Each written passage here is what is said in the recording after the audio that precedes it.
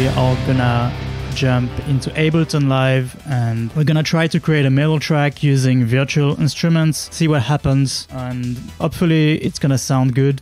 And if it doesn't sound good, then at least we tried. It's not something that I do all the time, like using virtual guitar and stuff like that, but I think it's a nice challenge for me to try and like create a full track only using those virtual instrument stuff. Anyway, thanks a lot, Pixel Junkie, for the subscription. Oh, let me show you something just for you.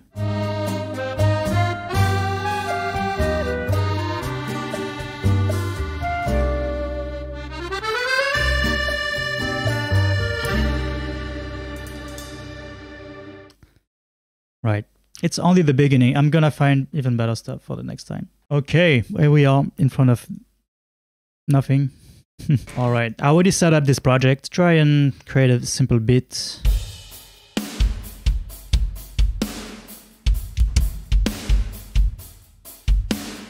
Okay, very simple beat for the beginning. Try to bring a bass. So for the bass, I'm using this incredible library that's called Gin Bass. It's made by Ermin Handovic, and it's very genty bass. It's a bass that's basically based on the popular Dark Glass type sound. Let's do like a running. No, that's too fast.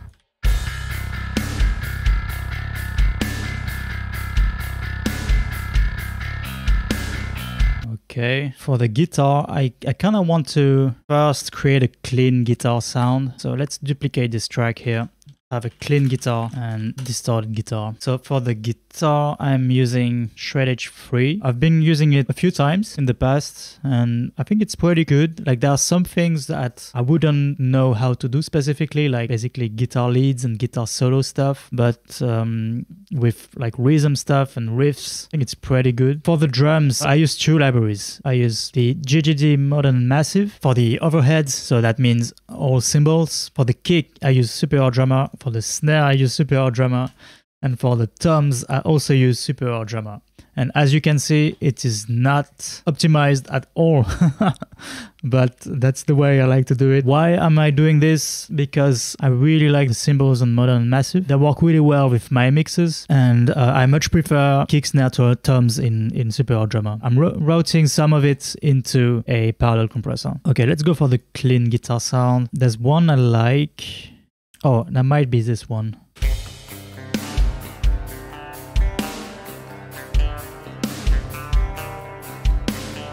La pomme est rouge. Oui, very good. I say that all the time. Like, as soon as I wake up, I'm saying La pomme est rouge. And most French people I know say it all the time. So that's why I'm gonna try and say it more often. If that's the only thing you know in French, I probably say it all the time then. La pomme est fucking rouge. The apple is fucking red, my friend. Let's call this track The Apple is Fucking Red. There's a trick that I do every time I'm working with virtual instruments. It's a very nice trick, but basically I'm using a delay on the bass and guitars track. So what's happening is by setting this property here to -23, it's shifting the whole MIDI track 23 milliseconds in the past. The reason I'm doing this is so I can write my bass right on the grid, but then the kick drum attack does not clash with the bass guitar attack anymore. So I think it's a pretty nice trick. I'm doing it for the guitar as well. Okay.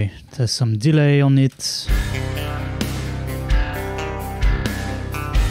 Let's bring some sort of post-metal lead. I feel like this track could start very calm with like this clean arpeggio. Then we start introducing some post-metal atmospheres. And then at some point the track starts going a bit crazy with like heavy riff. So everyone in the chat can start headbanging at home. And then after that we calm down and we go back to the clean guitar sound.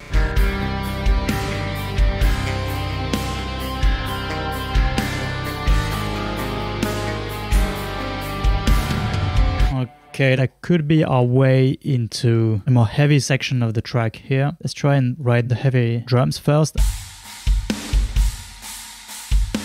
Seriously, if you have to learn one thing from this stream, look at the title of the track and then thank me later.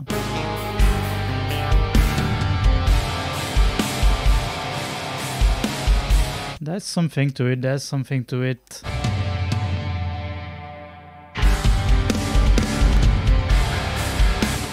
something like this.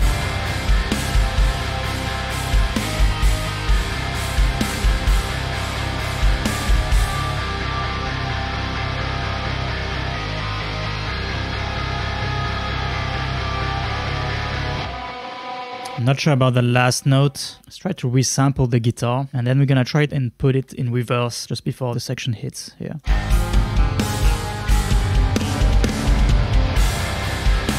Okay, try to move on to the next riff. Let's try and make a breakdown. Breakdown. Everyone going crazy in the chat, hitting each other in the pit or whatever you're doing. I've been in the mosh pit probably once in my life. One of my first live shows in Perpignan, let's say 15 years ago. There was like this hardcore band from Portugal. We were like 10 people in the audience. 5 of them were my friends, and we were pretty drunk. So we went into the mosh pit, and it was pretty ridiculous. From my perspective, it was awesome, and I felt like I was doing all the mosh pit moves and stuff. But from the perspective of everyone else, it was probably terrible. But I had fun. That was the only time I went into the mosh pit.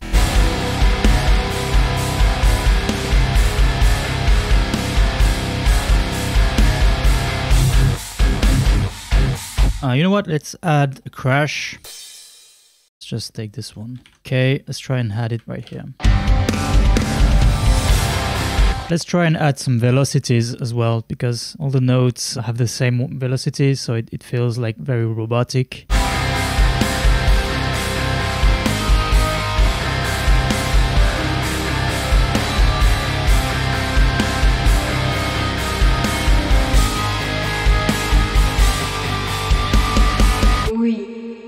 And thank you very much, Mr. Dead Toast. I love it. Okay, what I would like to do here is first save the track. Maybe I can do like some sort of a riff on top of everything. Like some sort of arpeggio, but with the guitar. Something like this.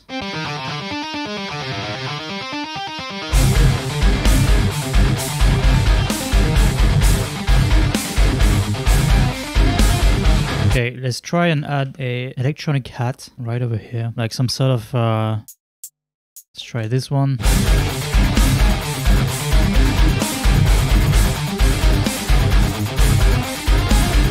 Okay, let's bring back the clean riff from the beginning, maybe without the drums at first.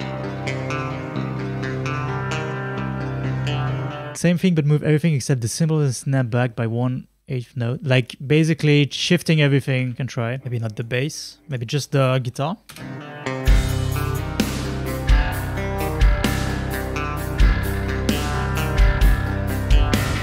Sounds pretty cool. Okay, let's add some fucking hats.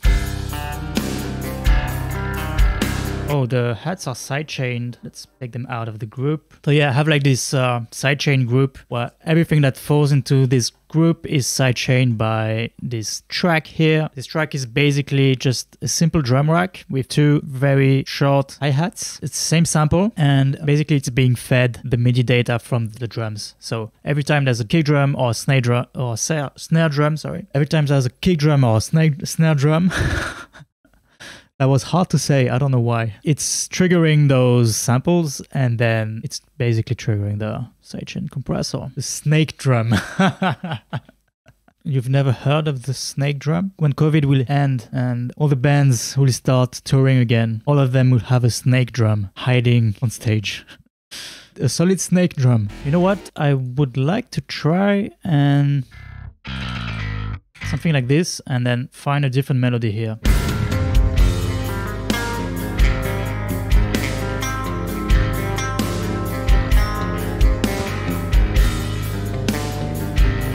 I think I have something, I need to improve it, obviously, but it could be the basis of something that's actually cool. And then I can bring this note here.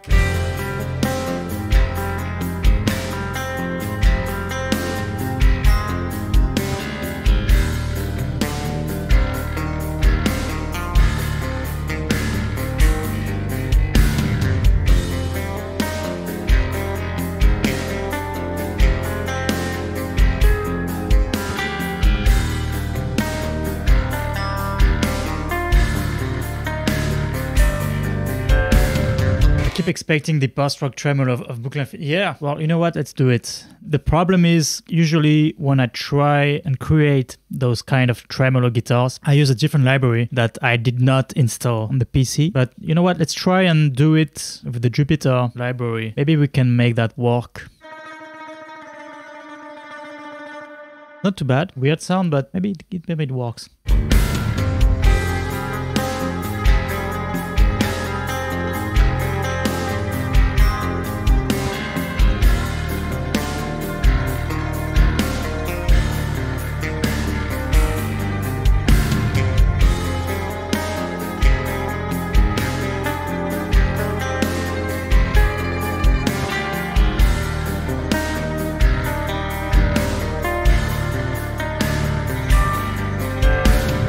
That wasn't too bad. Maybe I can repeat that again.